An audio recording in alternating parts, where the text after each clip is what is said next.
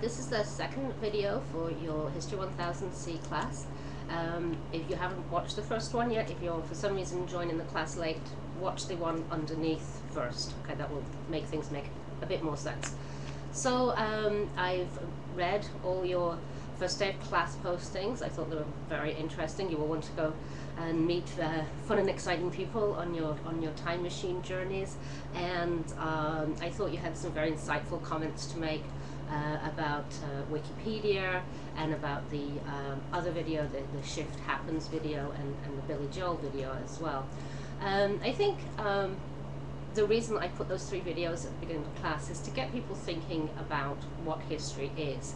You know, Billy Joel's encapsulation of 40 years of history is pretty interesting, you know, and I like the way he puts together both major events and celebrity events, sporting events, because these are the things that make up our lives, and it's very easy to sort of forget about the sporting and celebrity side of things and concentrate instead just on the big political situations. The Shift Happens ones is, you know, history is still ongoing, things are moving.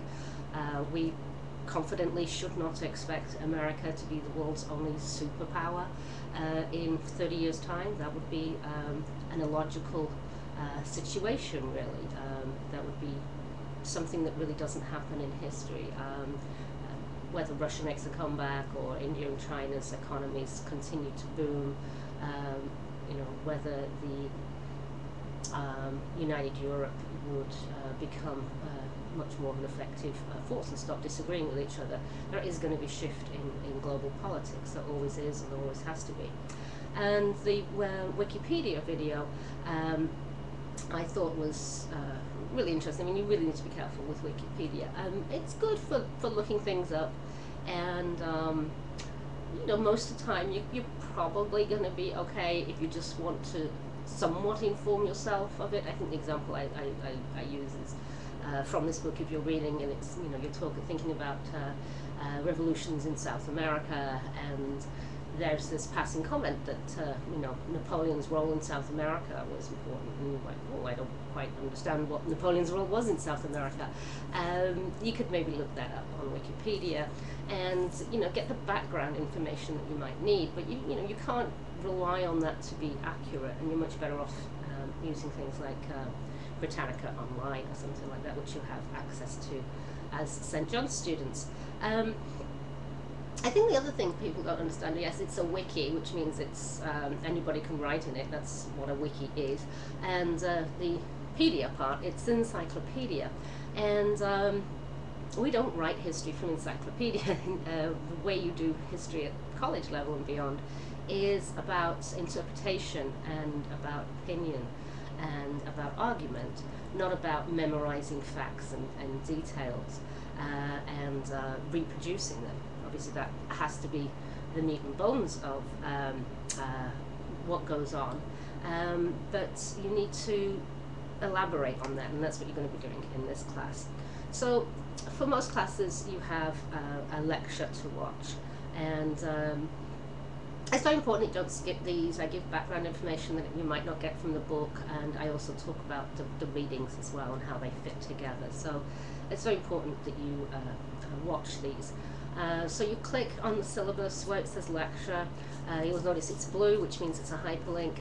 So you click on that, and it'll ask you whether you want to open or save the PowerPoint, and you should always save it. Create a folder on your desktop or in My Documents and save it to that folder so you know where they are. Then go into your programs and open PowerPoint up, and then open up the video, the download you just saved. What you want to be doing is listening to the audio on it. So don't just flip through the slides, because there's not a lot of information on the slides. Most information is in the lecture. You listen to the lecture, and the slides just progress. So go to slideshow, pick start slideshow from beginning, and set it going. Make sure you're somewhere, you know, where you can listen to me without disturbing other people, or have headphones on or something. So watch the lecture, look at the discussion board post and figure out what the question is that you're going to be asked to answer. And I would usually do that before you read. It's not necessary, but then you have the question in mind as you're reading. And for the first class you only have one chapter to do. Most classes I think you have 2 chapters to do, so we can get through the material by the end of the class. So you have this question that you have to answer. Now you need to form an argument. Okay, that's basically what the skill part of what you're going to be practicing and learning to do in this class is about. So as I said, history is about interpretation of evidence. So the articles that you read in each of the chapters are your evidence. You have 2 types of evidence: primary source and secondary source. Primary sources were written at or around the time of the events, so they can be chronicle accounts, journal accounts, newspapers, even poems. There's some poems in there as well. So you need to think about those as okay, so say you were constructing a legal argument, okay, you're going to appear in court.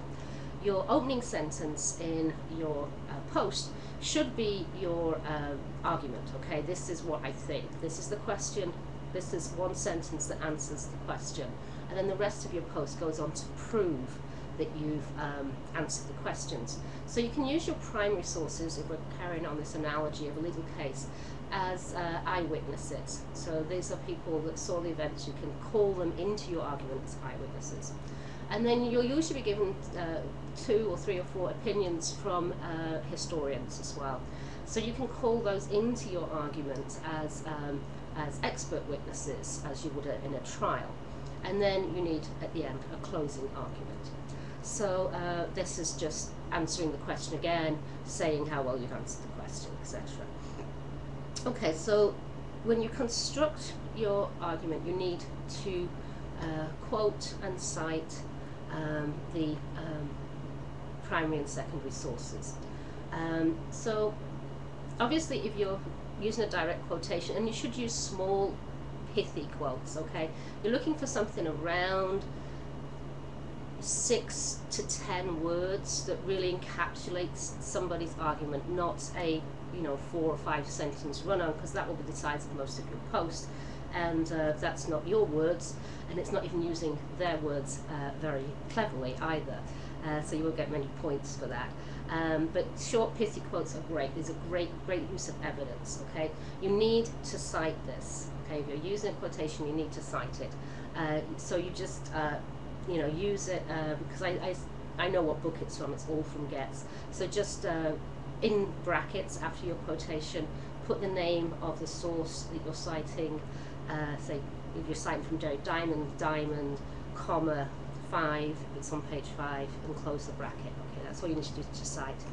But you also need to cite when you're using somebody's argument or somebody's thoughts, even if you're not quoting directly from them. And this is something that, this is where students kind of fall down on knowing what to cite. So if you're using another's words, you cite them. If you're using another's thoughts, you also have to cite that. Okay, so if you say, Jared Diamond believes there's 4 main reasons, even if you're not using any of the words that are in the article, it still needs a citation because you are citing the Jared Diamond. If you write there are 4 main reasons and you're actually using Jared Diamond's 4 main reasons, but you're not naming Jared Diamond, you still need to cite it, okay? You can't get away with pretending that's your own thoughts. So unless it's absolutely your own thoughts and words, you should cite. And you should be naming your historians in your posts as well, because then you're saying it's not just me that thinks this, it's Jared Diamond that thinks this as well. And so you're using the source well. Okay, so those are my main pieces of advice. Remember, you're not writing a narrative, you're writing an analysis, you're writing an interpretation. There's no right answer. You will probably find that your classmates will come up with either similar or very, very different answers to you, because that's the way I've asked the questions, that they can be written in that way. So there's no right answer that you're looking for. Obviously it has to make sense, and you should be using as much of the evidence as you can to prove your point. So don't just use one of the sources. You don't have to use them all. And the questions to think about, this is another trap you don't want to fall into. Don't answer them in turn. Don't say, okay, this is the big question, this is my one sentence answer to that, and then the questions to think about, go through and answer those. Because you won't create an argument in that way. You'll have a series of bullet point and little answers. Okay, you're looking for a whole argument. Okay, so you'll get better and better at this as the class progresses. So have a good try this time. Make sure you look at the good examples under assignment and grading. I've given you an A range answer and a B range answer and a C range answer and a failing answer, which is plagiarized. Okay, so you don't really need to go out and look for any other web sources. Everything you need is in the book to answer these questions. You shouldn't really be bringing outside material in unless it's particularly pertinent. There are other sources for you to look at on the website to enhance your learning. These are optional. I've collected radio programs and videos and websites there that you can use to help you enhance your learning on this if you want, but that's optional. Some things you might get more interested in than others, and want to sort of find more about. You know, if you really get interested in World War I or something, there's some great websites gathered on the site to do that. Okay, so I will look forward to reading your posts tomorrow. And don't forget to log on and do the second post. Okay, that's the other thing I meant to say. That's worth, I keep forgetting, that's worth 20 points. So 80 points for your first post and 20 points for your second post. And your second posts need to refer to the work of 3 other students. There's an example of this under assignments and gradings as well.